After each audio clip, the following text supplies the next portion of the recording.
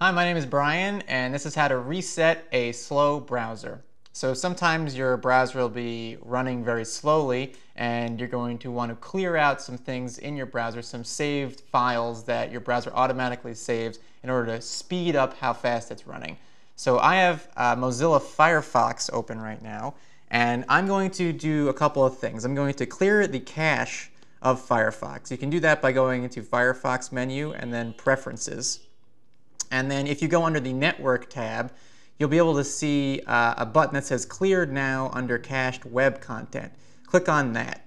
Also, you want to clear all the offline web content and user data. This is just all files that are taking up space in your computer and potentially slowing it down. So you can hit Clear Now on there as well. And then also, if you go into Privacy, Firefox is remembering your history, so you can hit Clear All Current History, and that will clear browsing and download history, cookies, cache, logins, all things that could potentially be slowing down your browser.